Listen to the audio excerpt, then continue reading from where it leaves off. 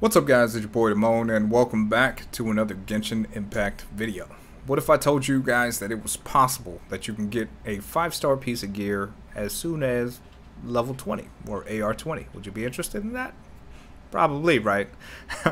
So in today's video guys, we're going to talk about how to get a 5-star artifact, low level, of course, your very first one. It will take a lot of time, alright, so it's definitely not easy to get.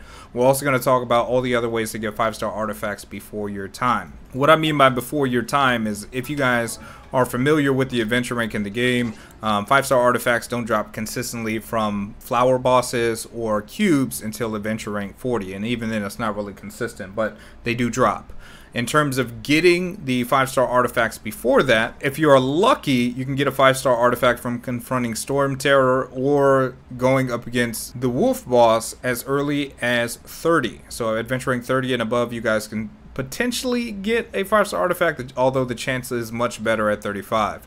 I got a lot of questions as to why am I waiting till 35 to fight the Wolf boss and Dvalin. It's just because I wanted the best chance possible, because I knew it would be quite a while before I got to adventure rank 40, but I wanted to give myself the best chance before reset, which is going to happen here in a couple days, to get myself a 5-star artifact. So now let's talk about how to get yourselves a 5-star artifact. So the big thing here is when you guys are here in Kuji Slope, Kujue? I don't even know.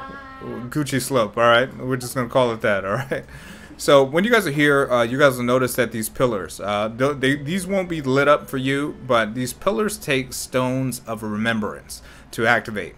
And after you activate all 9 of them, what will happen is you guys will run down, you guys will jump down to the pillar, it'll unlock this door down here, you guys go down there, you guys fight a very interesting boss fight, by the way. And after you fight this boss, you can literally get yourself a 5-star artifact. So I did this when I was adventure rank 19, I think, and I dinged 20 like right before I fought the boss. I do think that this boss does scale with your world rank, so maybe the lower you do it, the easier it'll be. I don't know. So if you can do it at world rank 0, it might be a lot easier than when I hit world rank 1. This guy was very challenging. I don't want to spoil the whole area for you guys, but you guys can definitely check that out on your own. Now, the way to do this, for those of you guys who've been paying attention to the interactive map or have already been out here looking for your Geoculus, make sure that you guys go throughout Liyue, which is the southern region here.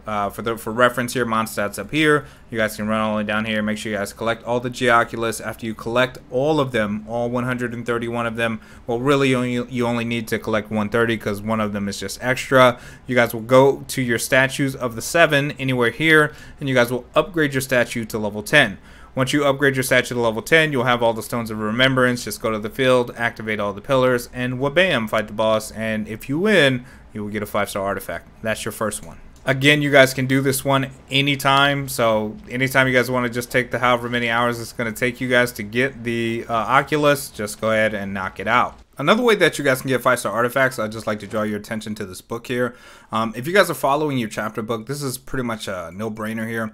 But as you guys go through, after chapter 7, you guys will get, purple artifacts or whatever. And then once you get to chapter 8 starts to yield 5-star artifacts. All you have to do is enhance 8 min 4-star artifacts to level 16. So if you guys want to start working on this ahead of time, you guys can definitely knock this out. So that way, as soon as you get to chapter 8, you can go ahead and feel free to collect your free Gladiator's Longing piece.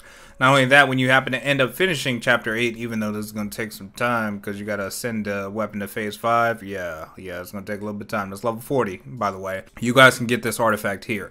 But again, I'd rather you guys focus more on this one because this one doesn't require you to be level 40. This is something that you can just kind of get into this area here as soon as you get into chapter 8, which will only involve, whatever you had done previously, which includes also getting your statue to level 9 and some other stuff that you can do that's pretty accessible here. Alright, so again, just rush to chapter 8 here for this one, and you guys can get this 5-star artifact ASAP.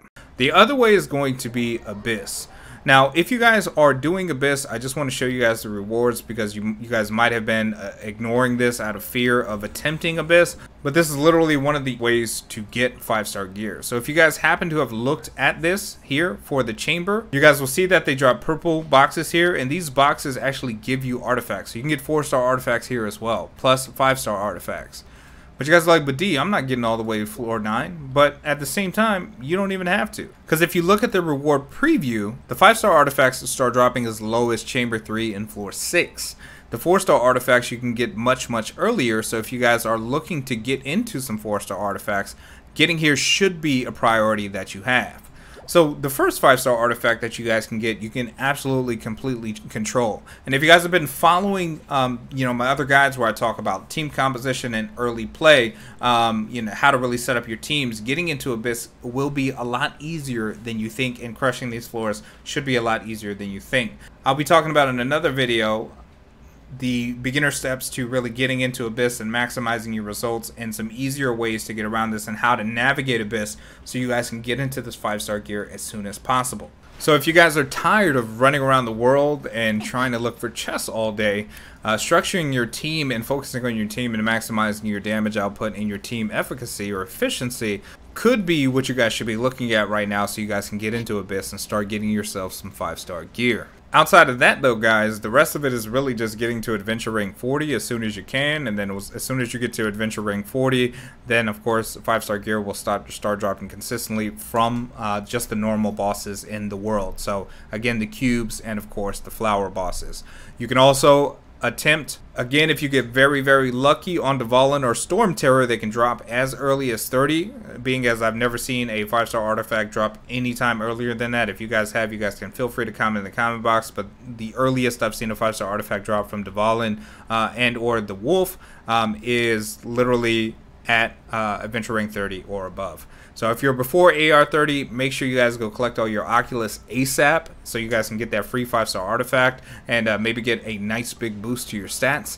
And then if you're not, if you guys are already like 30 plus and you guys have already did Dvalin, no luck, then it might be time to start looking at Abyss. So with that being said, guys, that's all I wanted to cover today. If you guys got any questions, comments, concerns, definitely let me know in the comment box below and I'll be happy to assist. And with that being said, we will see you guys in the next video. Peace.